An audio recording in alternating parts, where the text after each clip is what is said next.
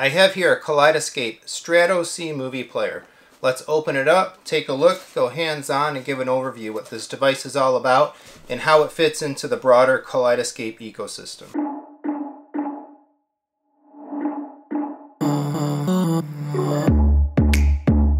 So I've been a KALEIDESCAPE user for several years now. I bought a original version Strato S 6TB. Along the way, I upgraded to a Strato C player and a bigger Terra server.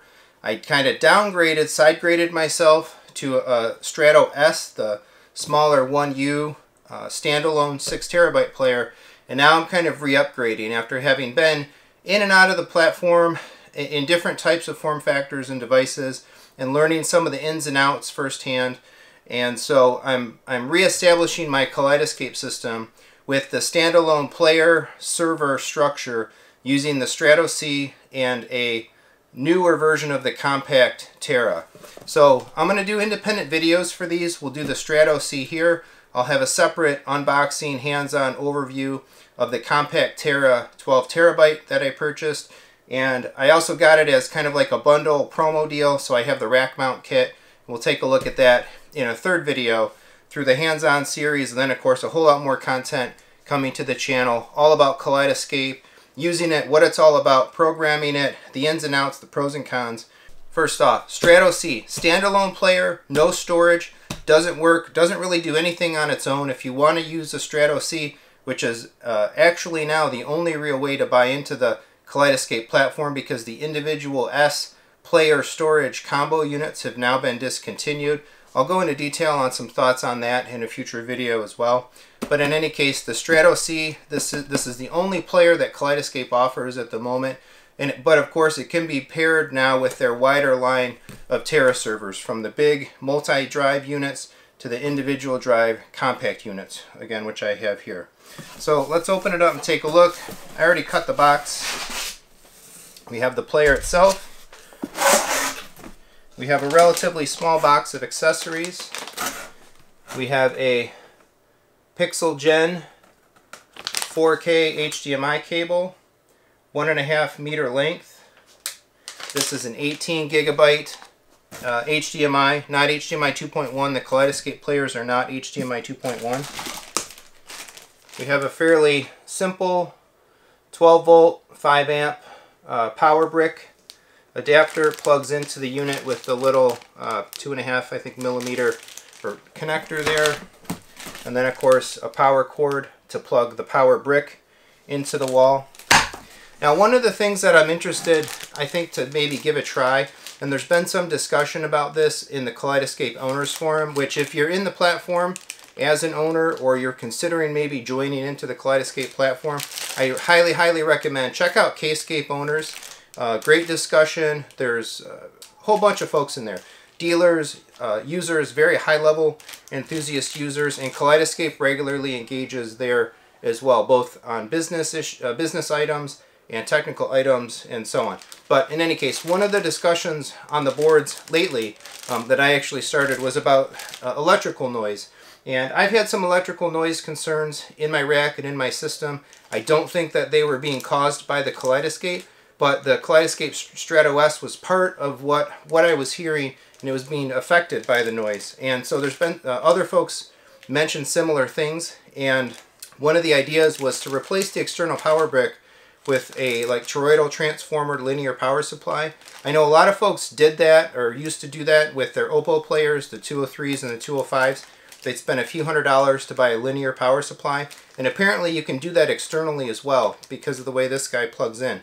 So for a few $100, getting a toroidal based power transformer power supply is kind of interesting. Will that have any effect on the audible quality or the video quality of the player itself? Stay tuned. Maybe I'll buy one and we'll find out. But I do have that in mind as something I want to try. Additionally, we have an Ethernet cable.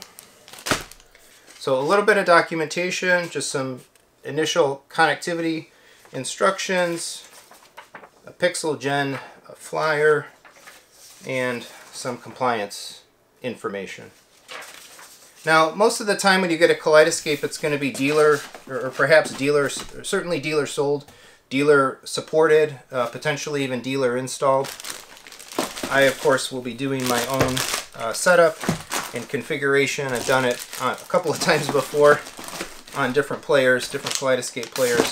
There's really not a whole lot, particularly if you know your way around your gear and a rack, to actually hooking these guys up and getting set up and activated and such. Let's actually do it like this. We'll put the player right on top. So nice packaging here, some foam protection, fabric bag,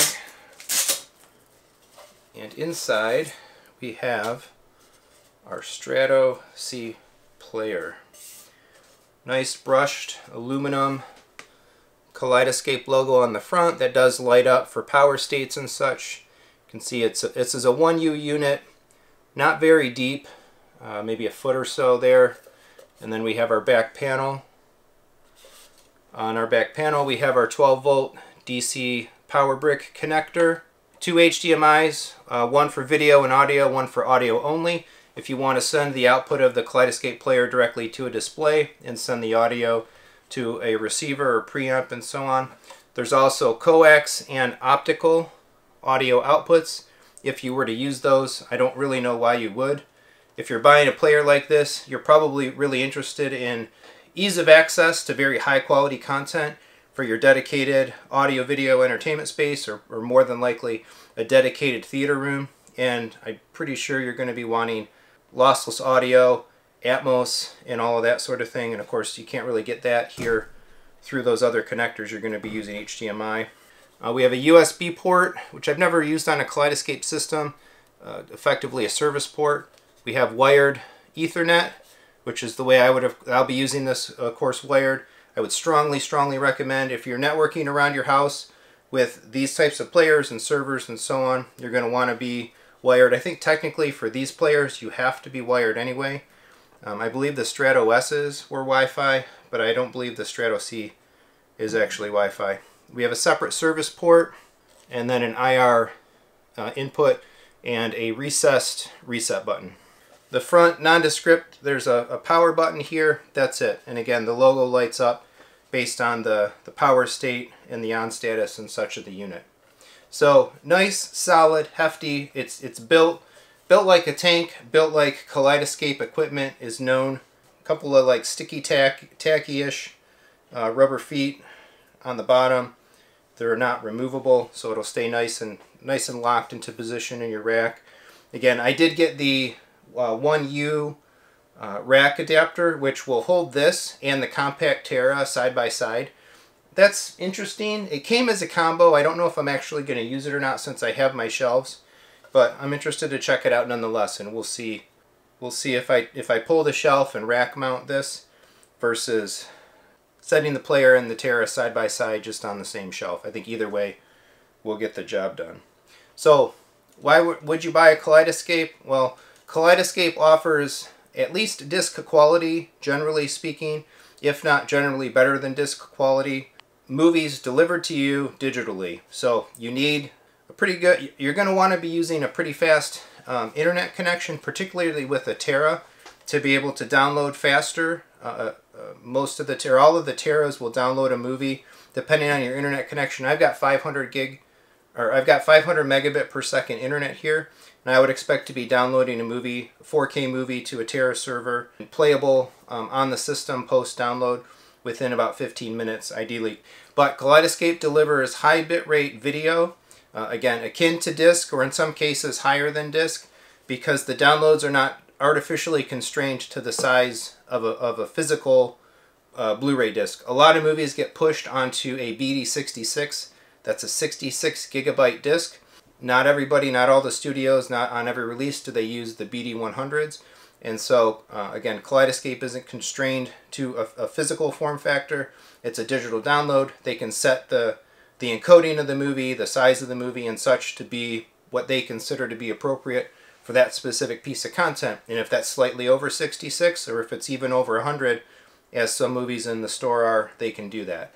So you can buy your movies, of course, digitally in the Kaleidescape store itself, and then download as you see fit once you own them. And again, I'll be covering a whole bunch of ins and outs of the Kaleidescape platform in independent videos. Just wanted to basically cover the devices here one by one. And if you do have questions about Kaleidescape, what are some things that you want to know about the platform and such, feel free to ask in the comments. Maybe I should have said this up front too, but this content is not sponsored by Kaleidescape. I did purchase this device as I purchased my prior equipment as well. Strato player, if you only have one zone, buy one Strato. The nice thing about the way that the platform is set up is if you do want to do multi-zone, you can have a single Terra server and you can purchase multiples of these and serve independent locations with them. I'll be using this in my Zone 2 setup, so technically I'll be able to access my Kaleidescape content both in my living room and in my theater because I'm feeding everything through my Anthem AVM70 and using the main zone and the Zone 2 switching and Zone 2 outputs. If you're interested to see more about that, check out the couple videos from a little while back on the channel about Zone 2 operation. I break that all down and how I'm doing it in the setup right now. So that's a quick unboxing and overview of the Kaleidescape Strato C movie player. Thanks so much for watching. If you have any questions and such, please leave them in the comments. Please like and subscribe. Look down in the description for some ways to support the channel. And look for a whole lot more Kaleidescape stuff coming soon.